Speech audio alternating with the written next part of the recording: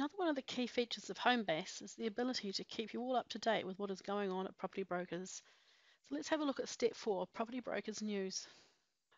Property Brokers News can be found on the home page of HomeBase. It's been broken up into two sections. Top section here called Latest News, and then we have a section down here called HQ News.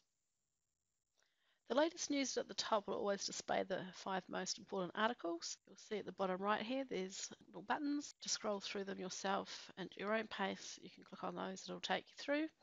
And then of course the HQ News will display all of the most recent HQ news. To see all of the latest news, not just the most recent 5, if you click All News at the bottom right, and then you'll see everything that's been put up under the latest news.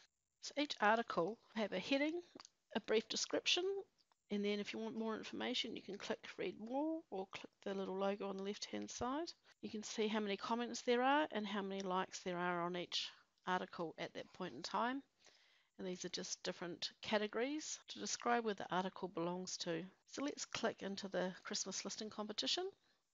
And in these articles, if you scroll to the bottom, and you can click like. So to add a comment, you would type in there and then click post. So when you log in every day, make sure that you take the time to have a look at the latest news and in the HQ News.